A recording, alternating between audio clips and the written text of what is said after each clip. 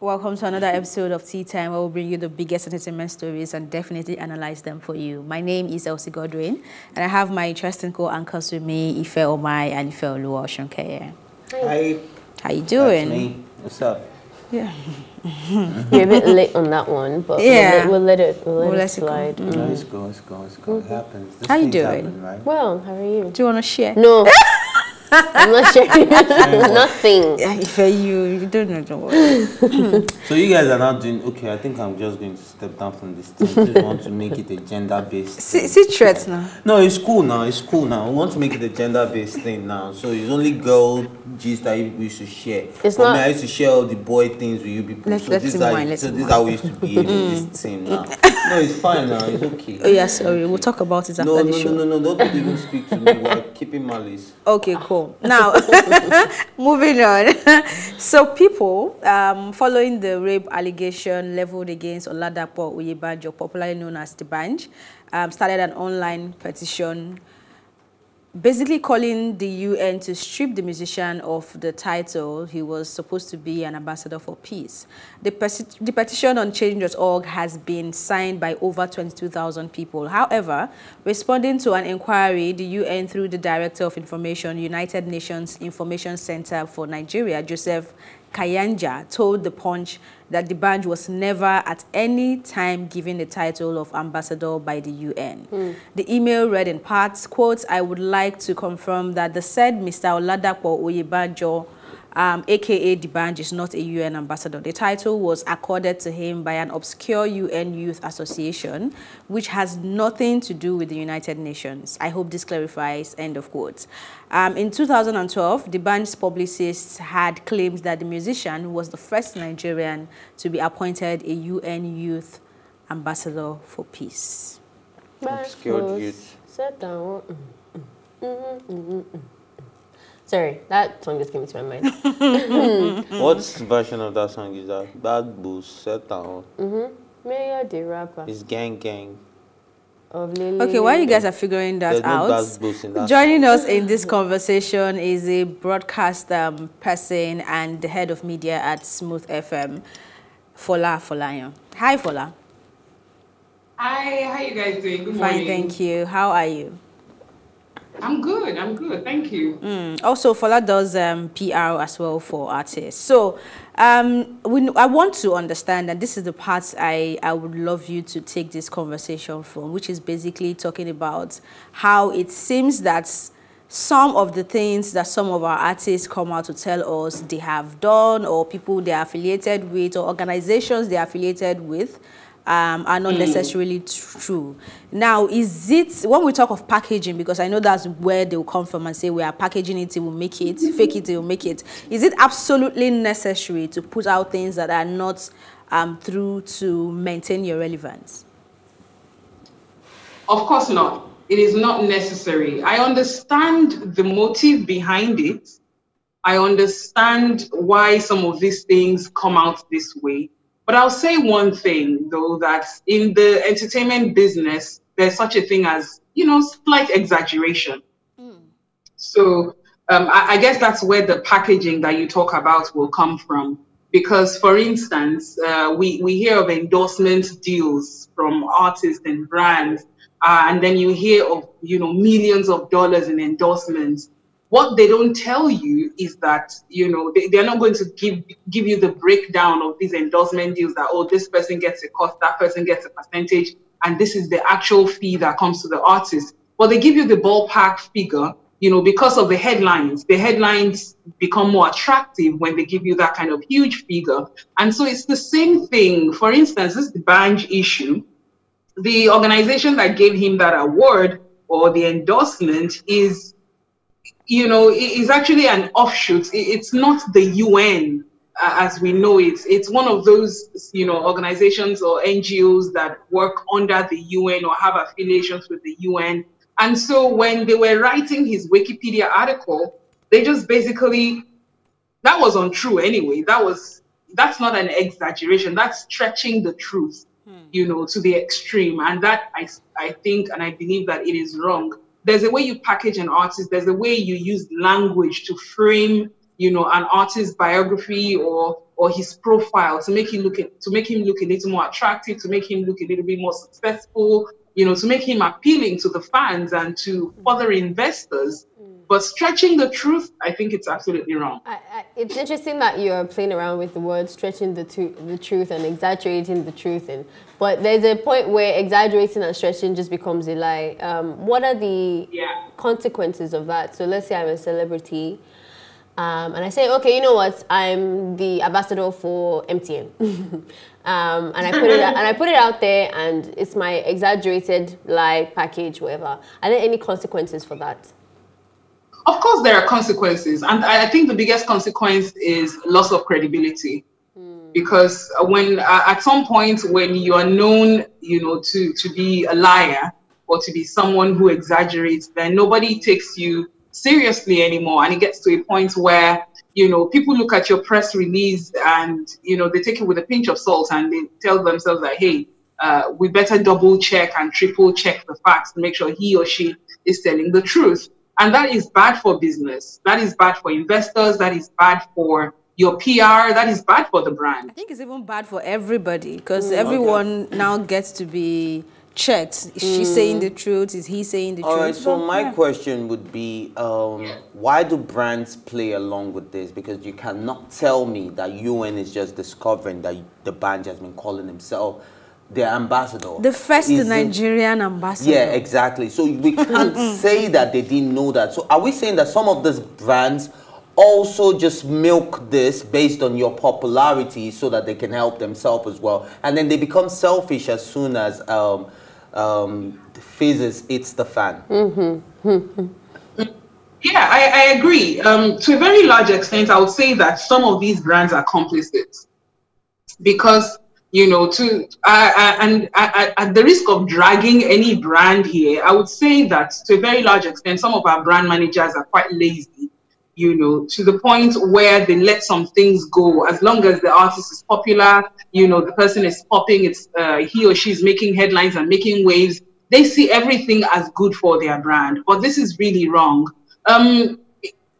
If you also want to look at the flip side of it, sometimes it works well for the brand as well, because when someone comes and says, oh, LC has just signed a $10 million deal with XYZ brand, even though XYZ brand knows that the deal is not worth $10 million and it's not exactly, an endorsement deal, so to speak. Maybe LC just did a commercial for the brand. But because LC has this huge following on social media and she can command numbers, so they feel like, oh, it's good for us if, so they're getting the value of an endorsement deal without actually paying for an endorsement deal. It is a showbiz indeed. Showbiz and then everything just gets the vanity metrics of being, bandied about. And it also increases LC's equity as well, brand equity, because now LC can take that headline and go to brand CWE and say, oh, I got $10 million from these people, and so you guys got to price me a little bit higher. Okay, to make that clear, that was hypothetically speaking. I don't have such deal. But before we go, or before I let you go, I would love you to touch on the Sheito story. You've seen how it's been playing out. I mean, you've had to follow it because of the nature of your job also. Now, what would you say, how would you say this is going to play out? Honestly, nobody can really tell, because we know the kind of country that we live in and the way this the justice system works. But if I were to project, I would say that to a very large extent, D'banj has played himself. Because when Sheito came out with her story, if we really want to look at it and look at the way the Fatou Igbo case played out, the statute of limitations, the fact that you cannot get physical evidence, there's so many things that probably would have made it very, very hard for Sheito to get justice, and it's unfortunate, but that's just the way, the system works. But D'banj, by allegedly, taking her from when she was detained and detaining her in a private place, taking over her phone and, basically threatening and harassing her, he has basically played himself into the hands of the law, because what he did, allegedly, is a crime, you know. And so if there's going to be any justice done, it's the fact that that should be prosecuted. That's a crime that deserves to be prosecuted. So while we might not be able to get, you know, justice for the alleged rape, this intimidation, harassment, and if I can call it kidnapping, because essentially that's what it is, you know, that is where he's going to have to face the law. Okay, we'll definitely watch to see how this plays out. But thank you, Fola, for your time. You're welcome. Thank you for having me. Okay. I like her input into the conversation, especially with the brand conversation. It kind of makes you really understand that statement that not everything that you see is what it is. People need to begin to understand that, like last year. And that this industry that we're in is quite showbiz. It's quite showbiz.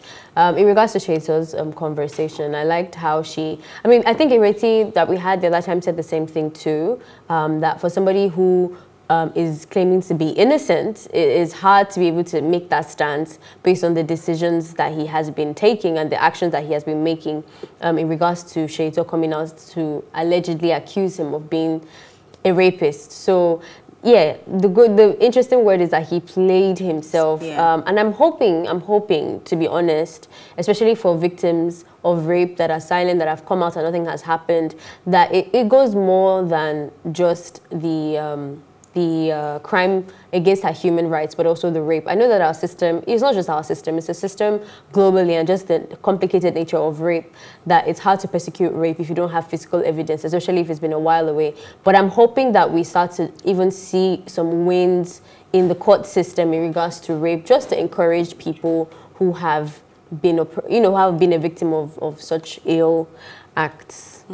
I'm touching the Nigerian law because we've been having this issue of rape for a while now, and not once has anyone brought up, oh, let's bring an amendment into the law against... I think that conversation is actually ongoing to a large extent, making it a... It's been ongoing for a while, Elsie. I know ever since I've been in university, they bring it up every now and then, but what is actually done, I think it is time to put a foot down.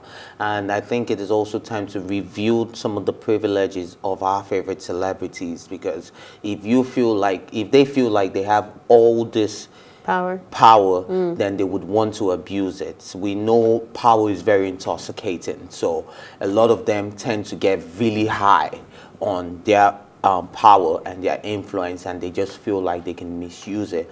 But allegedly, which is the key word here, allegedly, if the band has done all those things, I think it should face the full wrath of the law. And like you said, the statute of limitation that say you cannot really prove rape. But I think we should actually begin to review all those things. But yes, reviewing it might be difficult, but I believe that if there's a will, there is a way. So we just need to put our mind to it and just know that, okay, there is a way where we can find out these things. And I think a lot of places now should begin to have the CCTV thing going on. I think that's another thing we should be looking, because if we can go back, and not the ones that you wipe out every 3 months, no, the ones that can be permanent. Because if we're talking, I like the fact that you said we should start having more conversations about the hotel, because that's where most of the evidence lies, right? Imagine it's a hotel that has CCTV footage from 5 years ago, and we can have those records, and we can actually place the band in the same hallway as a room, especially. Do you understand? Like, if there are things like that that are being put in place, then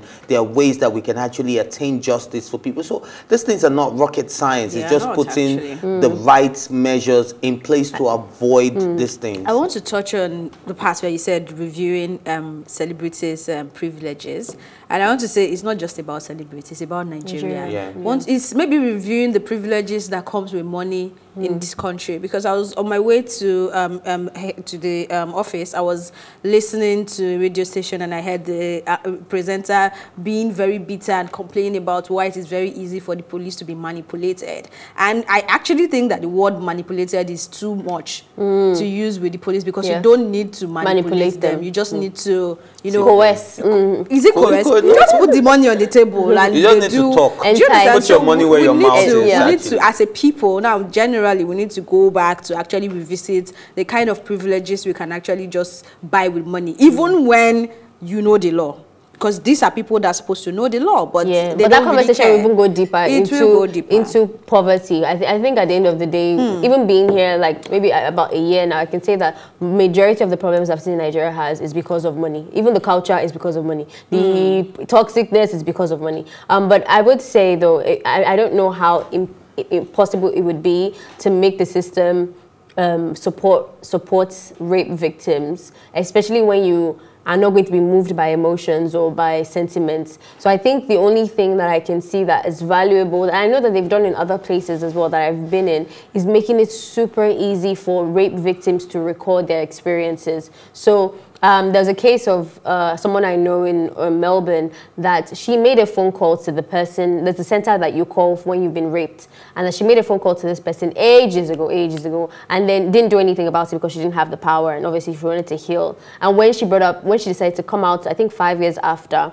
that was the evidence that she had made a phone call on the particular day that she claimed, you know, to have had that. So I think if women in general, raped or not, start to have those numbers and places that you can go to or call, even if you're not ready to persecute or you're not interested in doing any of those things, start to make actions that are recordable just in case. So that's why even me, when I'm going out to friends' places or going to a guy's place, I always tell someone I'm going to this person's house, just so that it can be recorded there that, okay, there's evidence that this is where I was the last time, and etc., etc. I know we don't want to put the pressure on the victim, but you have to protect yourself, and it's not an ideal world.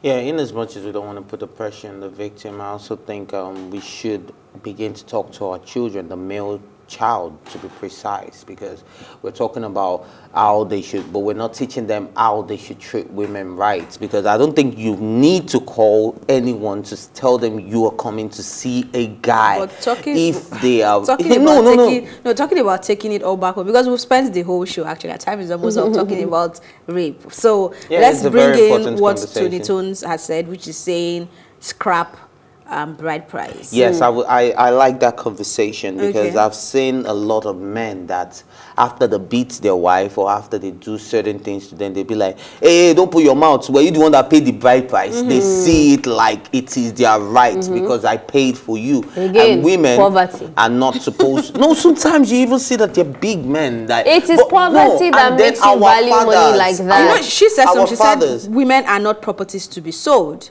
So that is now relating it back let's to bring it poverty. Let's bring person it back that sold the home. woman. Yes. Do you know that there are men that their daughters are their retirement plan? Which is the poverty. About. No, they're actually good. Which good? If you are how good, are you good? And you wouldn't need a retirement plan as your daughter. If you are good, you wouldn't. Actually, I've seen very. They are not good enough. They are not good. I've seen very comfortable men that make it a point of duty to make sure their daughter marries another more comfortable man. That's not retirement. Do you understand? That's for them. They are trying to ensure that their child gets into a so that when they're talking about bride price, they can give you the bill of 10 million. Then that person then it is about money. Either it's about money or it's not about money. So I don't want us to use poverty. It's about what is poverty? What is that? You think poverty is when you cannot eat 3 times in a day? I'm talking about money-driven agendas. It's money-driven. Okay. You can scrap that. We've talked about what's it called, bride price on the table too many times. And for me, because I didn't really grow up here, I always like to hold on to culture and everything. So I used to promote it, especially being in a foreign relationship. I just thought, I know it's my culture. And I guess because I'm with somebody who doesn't even have that toxic masculinity, I really wanted him to participate in that. But coming to Nigeria, putting it in context, is extremely toxic and it's not necessary. But you have to think about it this way. For you to scrap out, bride price, you're also scrapping out a lot of ways that women get empowered. So unfortunately, marriage is still a way for women to exit poverty. We've had that conversation, we talked about Igwe and the boys thing and all of that type of stuff. So a lot of men are being taught how to empower themselves. But for women, you are taught to be trained to be a homemaker because that gets you out of poverty. I agree with what she's saying and what you're saying, but what I usually look at is the possibility. of bride price actually being scrapped in Nigeria It as a is. whole. It's already happening. It's happening. Another thing that we need to Actually. look at is our choice of music. Our artists still need to do If better. you're going into Because another we're deeper doing, conversation that we don't have time. $1 million. Hey. That's how we wrap up Objectify this women. episode of Tea Time. You just shaded the video, but okay. Thank you for watching and join the conversation by sending your opinions via WhatsApp to 0906005719 or tweet at us at +TV Africa. Remember, you can catch up on this episode and all our exclusive content by subscribing to our YouTube channel at +TV Africa. Also watch Tea Time on R2 TV and in London on Ben Television. My thank you as always go to my co-anchors, Ife Omai and Ife Oluwa Oshonkeye. Yes, that's me. And the entire production team. Thank you for watching +TV Africa's Tea Time. My name is Elsie Godwin. Please do stay safe.